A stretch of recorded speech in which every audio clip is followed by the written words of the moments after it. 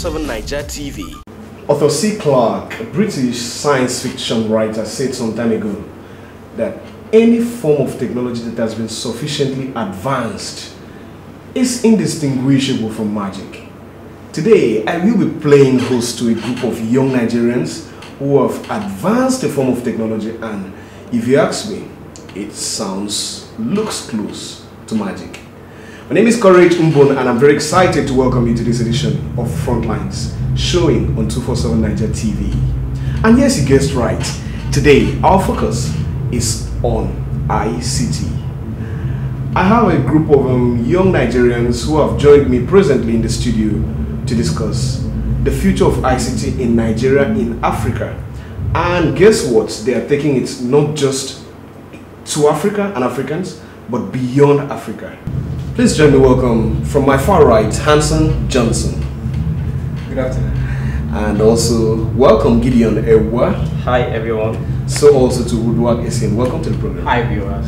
Hanson, we're going to start from the start. Take us to the start of Start Innovation Hub.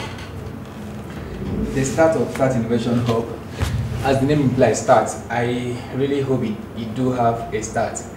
It came from the inside, and we were disturbed for a very long while because we did not have the features, the facilities we needed to make visible what we had been disturbing us from inside. But sometime last year, around May, we had to take a bold step to the Corporate Affairs Commission for the legal part of being known by the Nigerian ecosystem, and from there we had to take another journey down to you sometime around August and have a place, a physical place. So Start Innovation Hub is a co-working space for tech entrepreneurs with software ideas. Gideon, you've worked with Start Innovation Hub now for a while. How easy would you say it is to run an ICT-based venture in Nigeria? Okay. The most important part is mentorship. Mentorship, yeah. Because people working there with ideas, there are crazy ideas out there, but they don't have people to mentor them. But coming to Start Innovation Hub, they will streamline your ideas and then provide you with the necessary mentorship and then tell you what you really need to get your ideas out there. Okay, Udwak, you've worked for a while now as a developer. Would you say the Nigerian society has space for you? Because you go out there and you find people doing things that are really tangible. The idea of ICT and say coding and innovations like this, it's really strange to the Nigerian market. So how receptive are people to your ideas? Well, what I would say is one feature about human beings is adaptation. Developed countries have this already going on, and we are picking up. I believe Nigeria is one of the fast-growing countries in Africa when it comes to developing countries, and we are, in terms of ICT, we are growing very fast. So I believe there has a lot of innovations in ICT, and these people need things to spur them up and ideas. And the ideas is that something like startup innovation has really made a very good ground for startups in Uyo in particular, as well as people who wants to come far and near to come and join. So I believe the Nigerian community is embracing ideas, developers like us, and we are ready to put up great ideas out there that will make these things ready for them. So as they are advancing to meet the ICT ideas, the things are already there, so they just put them to use. Hanson Johnson, some time ago, NASA put up an advertisement indicating that young developers should form teams and then create, I think they had needs that they needed to be met, and you stood up to that challenge, formed a team, and went on to win second position nationally at the competition. So I want you to take us through the journey now. How easy was it for you to gather young Nigerians, and how easy was it for you to build that teamwork, that synergy, to go on, to be an award-winning team? Okay, I want to start by saying the NASA competition, the NASA contest was opportunity meeting preparation. we at the hub, we were just doing our thing. We were learning, sharing ideas, co-thinking, co-creating, and co-working in the space that we have there. And so we had a call from a friend that something is coming up from NASA. We had to go read about NASA. We saw the challenges they listed on their website, and they encouraged entrepreneurs, developers from all over the world to come up with solutions, and they have price tags. So I called my people. This is worth trying. So we did our abilities, and a day to that contest, we were not sure we are going. You were not sure. You did not have the app ready, or you did not have... No, you were supposed to build... Okay, to build the app within 48 hours. Yes, it was a 48-hour hackathon. So you were supposed to stay there and design there, meet people there, form your team there, and start work together within 48 hours. So this team was not formed... We were different. We were working on our different things. Okay. But as far as that contest was concerned, it was in that venue that you guys formed a team, and one person that's not from the hub joined us there. So we started the design. That I can remember that first day how it was. We had to crash models upon models until we were able to agree upon one thing, and we were lucky to be able to come up with something within 48 hours. And I don't want to say we were surprised. We won the first position at the regional level at Calabar, and we were flown to Lagos for the finals the next day. And in Lagos, we were not surprised that we were also coming up second. And the joy behind this is not coming up second, but grooming people that were not developers between October to win a national award, April. Grooming people that were not developers between entry-level people between October 2014 and March 2015. Who did the grooming? You did? I did the grooming with support from Google. From Google. Yeah. Wonderful. Gideon, I wanted to capture the feeling. I want you to capture the feeling that moment when the announcement was made. Let's start from Calabar, that you're the winner for the regionals. I want you to capture that feeling for me. Okay, I won't say we were surprised, because the product we had on ground was top notch, because we listened to other people pitching their ideas, and we knew within us that we were gonna make it. And I'm from Calabar, the team in Calabar too. They all came together, different ideas were pitched. People did things on robotics, crazy challenges, and if I give you the real story behind the announcements, I think you'll be wowed. Oh, there's a real story? Yeah, there's a story. We're going to look at the real story right after this short break. Please stay on with us on Frontlines, coming you on 247 Niger TV.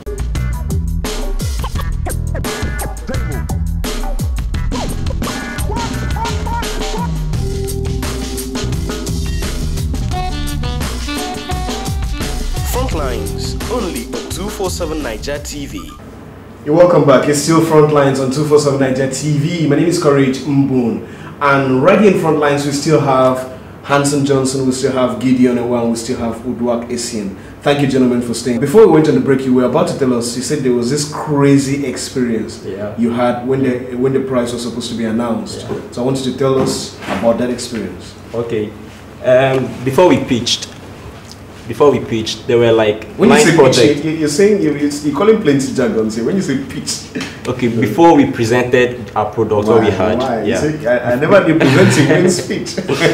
So I'm pitching right here. No, you're not pitching. You're presenting. Oh, right. But before we pitched, we had like 9 other teams before us. So at a point, we felt the judges were getting bored because same project, crop alert systems and stuff. So we went up there, presented us. Then when it was time for the announcement, I was having a chat with a colleague I met there. I was like, who do you think this challenge is going to do? And we're just discussing. The second runner-up was announced. And to our Team Gear, that was the name of our team, Team Gear. Team Gear was announced second, and we didn't even know. We didn't know. The announcement was made. There was a pause. I was still having a chat. The moderator now had to come again, like, is there a representative of Team Gear in the house? I was like, Team what? Say Team Gear. That was, there was this joy within. We exploded, we shouted, we were happy because it's not easy to be recognized on a national stage like that. And given the fact that we just came into this thing and we had just 48 hours to come up with an idea and then a product. No, it was that the feeling was... The excitement shows in your face. Yeah, like right now, I'm still very excited. It's still very excited, especially considering the prize money. It's not about the prize money. But it's also a factor. It's a factor. It's a factor anyway. But the real joy comes from the recognition out there. And I'm going to ask you now, what are you guys going to do with $1,500? That's plenty of money. Well, don't try to be very modest. You're going to do some shopping. No. Aside from the shopping thing, but it's going to come in some way in the picture. Of course, we're going to have some fun with the money for our stress. 2 days stress, no sleep, coding, our eyes stuck to the screen of our laptops. We have this thing that has been going on, which has it's like a tradition. After every competition, people drop their idea, just enjoy the money and go on. We are ready to take the app to the next stage, redefine the whole thing and make it even much more better than what we have. So it's gonna earn money for us. So in future we have other investors, because the problem we solved building that app it's a tangible one. It's something that you look forward to developing. Yeah, look forward to develop and make it even much more better. So with the fund we have, we can put that in the market. Yes. Hanson Johnson, I want to, because I know my viewer would be wondering now, what app are they talking about? I might have an idea about it, but I'm very sure most persons out there don't have ideas about it. So I want you to tell us, what app did Team Gear, that's what your team is called, right? Yeah. What app did Team Gear work on? Okay, Team Gear came up with an app called Agrocast. Agrocast. Agrocast, you know, Nigeria, in Africa generally, we have data challenges. We've been having ideas that we would want to develop, but we don't have access to data. You want to do something, you don't know how many people are out there that will need it. You don't know how many people are out there that are already using it. You don't know anything. So we had to come with Agrocast to help farmers in Africa crowdsource pest and disease outbreaks. So whenever there's an outbreak in your farm, you take the picture, comment, or write what you need to write. Even if you don't know the name of the disease or pest, just take the picture and write the symptoms. Exactly, write the symptoms. People are going to rate it, and you send it to the through the application to a remote server where we mine the data curated and make it available via a public API for other developers. Public API. What's that? Application programming interface. So you know, if you with your phone, I'm sure you have a weather forecast application. Okay. So with this, our app is going to also help other developers develop maybe disease or pest outbreak forecast. It can help federal government, not just federal government agencies and other NGOs. You know, forecast when an outbreak is expected to come, and also look for proactive measures to preventing that and ensuring food security in Nigeria. Gideon, I'm going to ask you this because most times we find apps in the market and you're like, sometimes we download most of these apps and we're like, what is the practicality of these apps? Because 99%, 99 might be a mindless exaggeration, but a large percentage of Nigerian farmers are illiterate. So, what is the practicality of this app? How practical is it? How many farmers will be able to really use the app? Okay, we brought that into consideration when we came out with our model. We know of the technology situation in the country, so we adapted our app to cover not just plants, the farmers, but animal husbandry, those into poultry farming, cattle rearing, and the rest. And it's not all about reporting incidences. You can also use it to manage your farm. The app also has other features, and actually those features also accounted for the reason we emerged winners. Because you could take logs of your farm, you can have access to veterinary doctor services, as the case may be, if there's an outbreak in your farm. And then the app also picks your location. When you're reporting an incident, it picks your location and then reports it alongside to the server. Then at the back end, we'll know where you are, and then we can deploy a veterinary to your farm to help you take care of whatever situation you had in your farm. What about this? Have you guys considered speaking to the federal government, relevant federal government ministries? Because it sounds like what the monitoring agencies of federal government would be interested in. So So have you guys considered that as an option, aside taking it for the competition at Silicon Yes, Valley? we've actually considered that for an option, and we are making plans to reach out for that. But for now, we haven't done that yet, but it's in part of our plans doing that. You're still on to Frontlines, coming your 1247 Niger TV, and it's yours truly, Courage Mbon, bringing you this exciting young Nigerians who developed an app called AgroCast. It is something the Federal Ministry of Agriculture should be interested in. It's something every Nigerian should be interested in. As we go on now, moving on, Hanson Johnson, team you formed. I want to believe these are all the members of the team? No. Okay, tell us about that. We have the only female in the team, Bronson. Amen. She was the one in charge of the web service and the app, the module that manages the transaction between the Android application. Why and didn't you the bring server. her? I would love to meet a female that could. She had an emergency to attend to, actually business, and we are sure in a very short while she's going to be here. Okay. And I pray she can be part of this interview. Okay. So tell us about the team formation now. Who did what? Because I know that in teamwork there will be division of labor and all of that. So okay, in that contest, I was not part of the contestant. I was a judge at the regional level. So Gideon was in charge of the Android development, everything Android. He handled it. Udwak Essien was the man behind our database, the data warehouse. So Bronson was the person developing the web service that handled the transaction between the Android application and the database. Because for us to be able to send from an app in a farm or wherever you are to a remote database, you have to cross clouds and so many protocols. So she handled the HTTP connection that handled that request. Then we have another person that's not here. He's in Calabar. We met him there. And yet Ruben. Yeah. So he was the person behind our researches, graphics, and all the data we need while others were developing. Okay. And once in a while, I have to go, hey guys, go there. While working as a team, did you guys at any point have issues where someone would say, hey, that's my area, that's my jurisdiction, don't cross that line and all of that? Did you have those kind of issues? No, not at all. Yeah. And because I'm surprised how you would just meet a team at a competition and knowing fully well that we're all here to compete, and then somehow you guys just blend. What was that magic like? Okay, I think I can quickly chip in that before anything started, they were allowed to do introduction. So you get up, tell us who you are, what you do, and your skills, where you are conversant with. So that the people that are here to form teams, if I'm an Android developer and I need a web developer, as you're introducing, I'm eyeing you already. Hi, I said Wenger, you see that? So even if you are not used to buying players, you must buy this guy.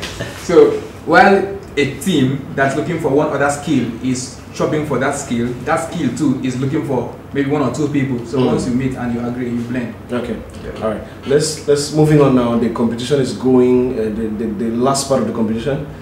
Is that something you want to talk about? Okay. We have been pronounced second prize winners in Nigeria, and we are looking at a bigger. Who were the first prize winners? The first prize winners were Team Akatsuki. At Kazuki. At Kazuki, they developed a robot that picks rock samples in the space and sends them back to Earth for an analysis. You have to be kidding me. Yeah. How was that tried out? They actually sent the robot? No, it was a prototype. It picks samples here in the house, not in the space. So how are we sure if it picks here, it's going to speak out space? Just pick it and take a selfie. Okay, we are looking at a bigger stage, and one of the bigger stages is the next Demo Africa that is going to be. Lagos is bidding to host the event. Okay, so that's a bigger stage that we are believing that if we are allowed to showcase our products there, something good and better is going to come out of there. And we have registered for other competitions and hackathons, and event is coming up 28th of May in Silicon Valley. So, that's in USA? Yes, we'll be having an opportunity to pitch to Silicon Valley investors. So the entire team is going to USA? No, the entire team is not going unless you make something happen. Why not? Give us a private jet. Okay, that's not something we can do. To add to that anyway, we need support to really make it to that trip. Okay, when you say you need support, what kind of support? We need money. We need flight ticket. We need what it takes logistics to get there and come back safely. We don't want to run away from Nigeria. We want to go there and come back and do better things. Okay. Yes, and I'm sure we are going to come back with some investors. Okay. Let's talk to you now, Gideon. Gideon, when you said so much about the plans and all of that, let's move on now. Aside the competition, what is the future for this group now? Are we looking at a group of young Nigerians who are going to, synergize to form a company, or is it going to be just after the competition, Team Gear disentangles and then you guys just go to your normal businesses? Team Gear is here to stay. I will tell you that. Okay. This is just one of the projects we're working on. There are a host of others that we've kept aside for now to face this one. So after this one, we'll just move on to the next project. Yeah. Okay. So Udwagesian, let's talk about, because he mentioned it, but I want us to really look at it now. Support. Do young Nigerians get support on issues like this? Well, I would say the government has done a lot for us in terms of infrastructure. That's a whole lot of support. Take for example the Ibom e-library. It has provided a working space and the internet facility for us, because internet is really a challenge in our state, even in Nigeria or Africa at large. Internet is really a challenge. So the internet facility alone for developers it's a great support, and the good roads and infrastructure for people, for investors to come into the state, it's a support. But we aside from that, we need a whole lot more of the support coming, and we are looking forward to those support. Thank you. Very well. So thank you very much, gentlemen, for coming on the program today. Hanson Johnson, thank you. Gideon Ewa, thank you. It's a pleasure. And Udwak Esian, thank you so much for coming on the program. And that wraps it for us on this edition of Frontlines. It came your way on 247 Niger TV. Remember always to leave the world better than you made it. My name is Courage Mbon, and I want to join forces. I want to lend my voice to the call by all well-meaning citizens of the world. Let's say no to xenophobia. We are all one African. We are one. We are so the same. The forces, the things that bind us together, the ties that bind us together, it's just one. We should tolerate. We should learn to live with each other. Until I come your way next week again, please be good. Okay, so thank you guys for coming over. Oh my, we're waiting for Hans. She just showed up. Well, we're done with the program, but it's exciting to have you. Thank you very much for coming. Let us meet you. My name is Nelson. And this will be the first time I'm meeting a lady who is into hacking and cooking. How did that happen? Yeah, well, I just had passion for it. I feel I should do something. And you just started doing it. Yeah. But it's nice meeting you. We hope we have some time together sometime. Some other time in the program. Thank you very much.